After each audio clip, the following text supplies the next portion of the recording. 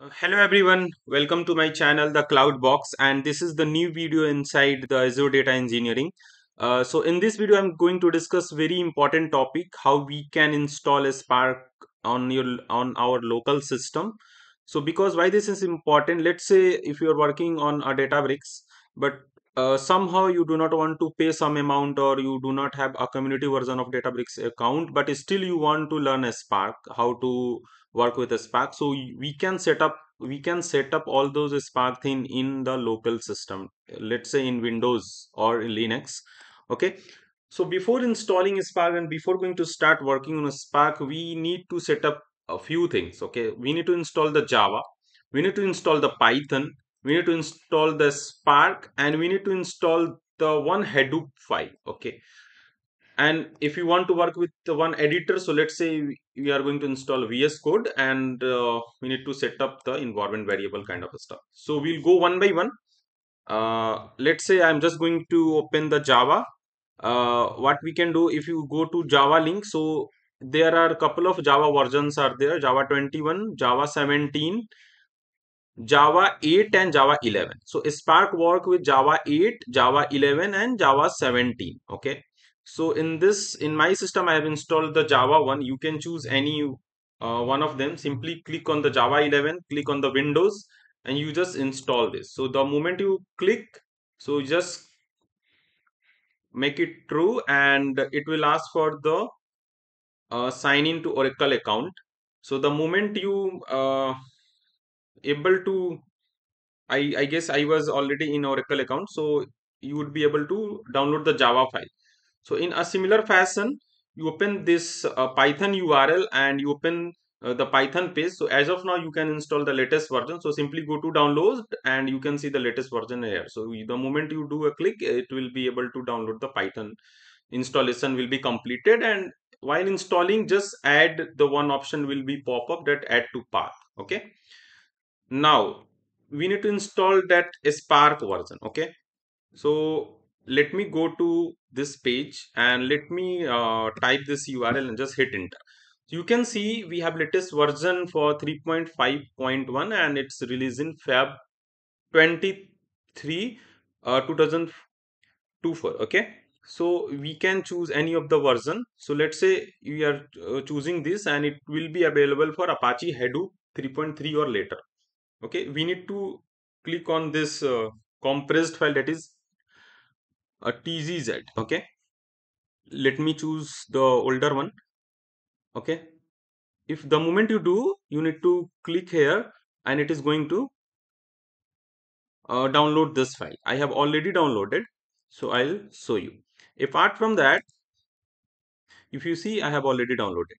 Now what we need to do, you need to install this one more file. So before that, what I am going to do, I have downloaded that zip file. What I'll do, I'll copy this file.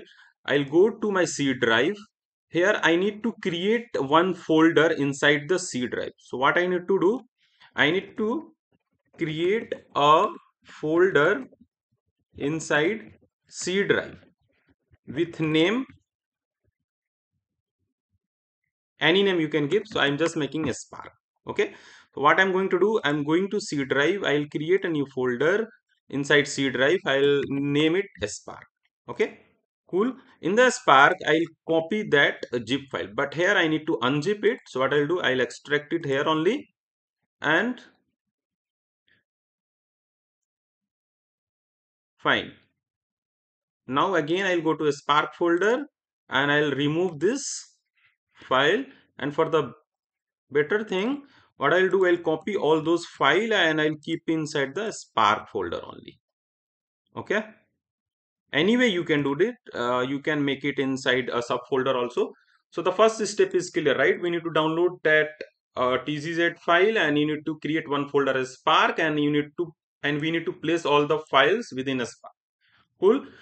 Now what we need to do, we need to copy that one WinUtils file. Okay. So if you see, we have downloaded that Spark version for 3.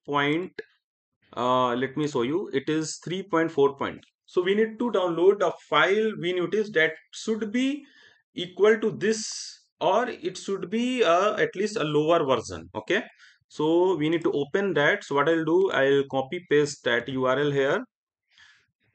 I'll make all these things available in the description so you would have a better picture. So what you can do, you just click on this code and download as a zip. Okay, fine. The moment you do that, so you can see you will have a compressed folder. You can see this is going to create. So what you can do, you can do unzip, and you only need to copy one file. So you need to go to the this one 3.3.5, but we have downloaded the Spark version 3.4.2. So this vnutil files is lower than that. Okay, while we go to compressed, we will go to vnutil master, and here we need to copy this inside bin. We need to copy this vnutil.exe. Fine. Again, we need to go to the C drive. So we have already created a folder called a Spark. What we can do, we can create a folder called Hadoop. Okay, Hadoop. Fine. Inside Hadoop, we can create a folder called bin. Okay, we need to create a folder called bin. Just paste that file vinutil.exe. So step number 2 is clear.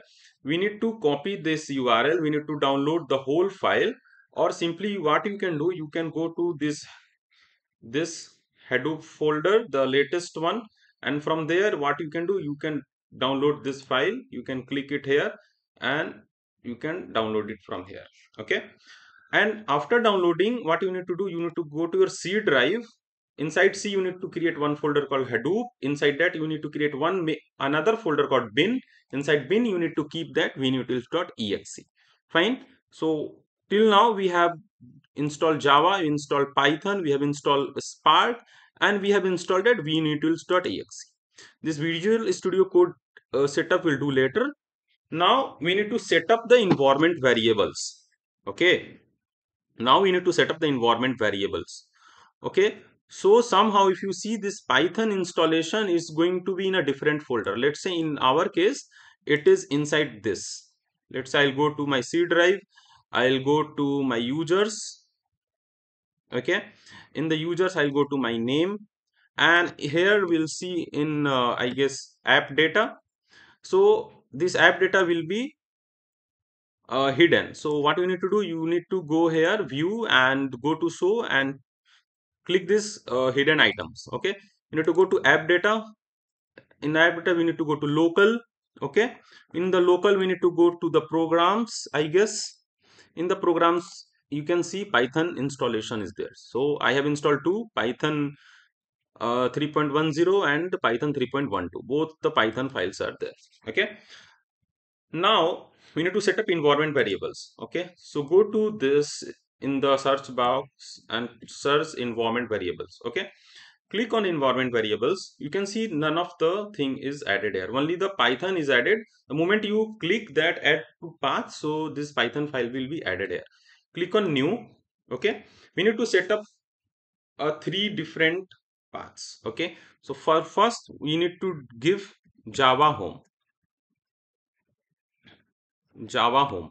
Okay, we need to fetch from the browse directory where actually our Java is installed. So go to this PC, go to OS, go to program files, go to Java.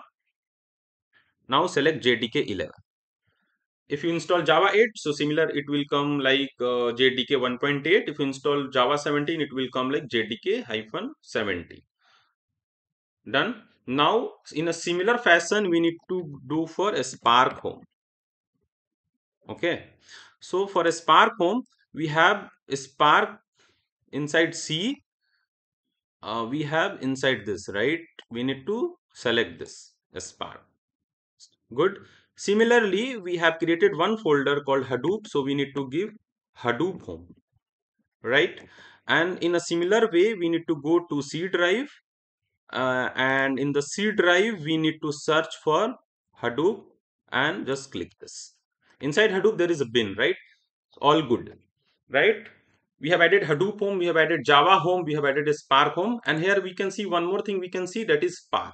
So just edit, and edit, what you need to do, you need to click on new. Okay, in the new you need to just copy paste this percentage Java underscore home percentage backslash bin for a Spark and Hadoop. In a similar way you need to do. Okay, just click OK. Everything is good. Close everything. Just go to your command prompt. Okay, just go to command prompt. You see whether Java is installed or not. Okay,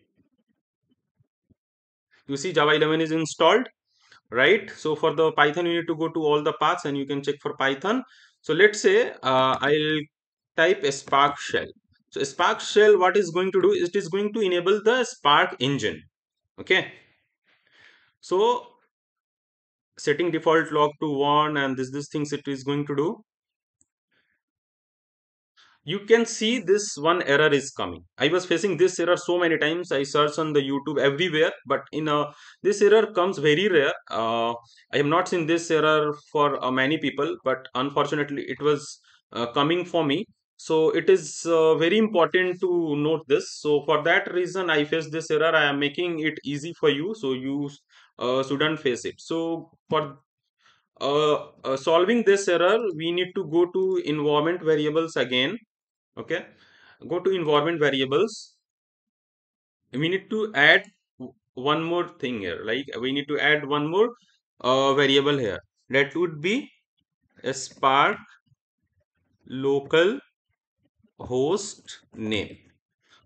Spark local host name. Okay, and in the value we need to give local host. Okay, just okay. Okay, okay, do exit from here. Again launch that terminal.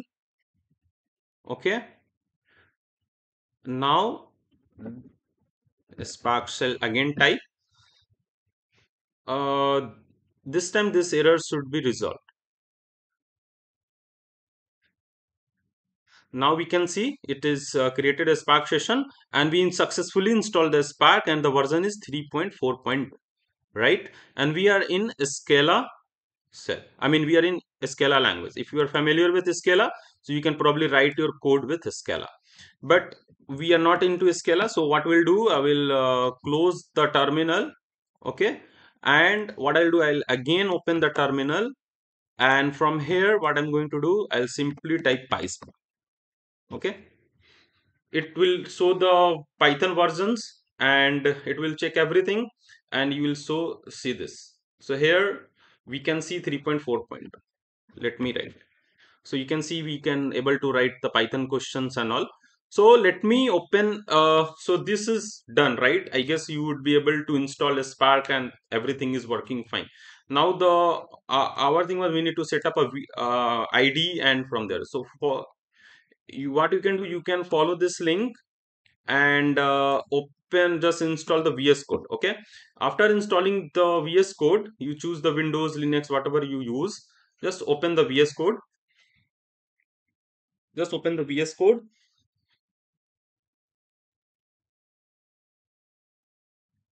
And in the VS Code also you can see the Jupyter environment is there. Okay, kind of the Jupyter kind of environment. Or you, what you can do, you can simply click a Python file and I mean just create a new file and choose a Python language. From there also you can do. So what you can do, this is the code, right? So for before that we need to install the basically Pyspark. So for that what we need to do, pip install Pyspark. Okay, so if you do that, so it is going to install the Pyspark. In my case it is showing requirement already satisfied. Okay, so if you have Pyspark installed in your system, what you can do, import Pyspark from Pyspark sql.import Spark session. We need to import and then create a object of a Spark session. A Spark session is a class, so just create object Spark is equal to Spark session dot builder dot master. Here also you can give, or this is by default. I mean this thing you can remove also, it will work. Okay, if you run this, it is going to run. And if you see this thing, so you can see Spark session in memory, Spark context UI, Spark version, This is master, which is basically local, and this app name is Spark example by example.com. I have taken the example from this site. Okay, I guess it is fine. And if we see, let me open one file. If I can see if there is one file, so I can show you while reading also. So let me see whether if I can see any file is there. So let's say sales lt product dot. I can, let me put inside the one folder here, and I'll copy the path sales lt. Okay, so what I can do, I can just open this now. Let's say I'll create a data frame. Okay, a spark dot read dot format, and this is a csv, right? And let me make header. Oh, okay, I'll make option, and header true, and in the load I'll give. Okay, let me check if I am able to read it or not. Okay, fine. And df.show, if I'll do that, we can successfully able to read the data using Pyspark library. So basically in Databricks, we used to write display in Databricks. So we need used to write display, but this will not work here. I mean, it is going to show you the schema, but not the data. So I guess this video is really helpful while installing a Spark and everything in the local, and you can do the coding with the VS Code. If you really like my videos, so let me open my YouTube channel. So please do a favor, please go ahead and subscribe my channel. Okay, so in my video, I mean, here I upload video related to the data engineering. Okay, everything you will going to find, like the data factory videos, the data bricks video, even though I upload video related to how to do certifications and all. So I mean, it will be really helpful for you, and if you share this video to other people, they can also learn a lot. Thank you so much for watching. Bye, have a wonderful day. Thank you so much.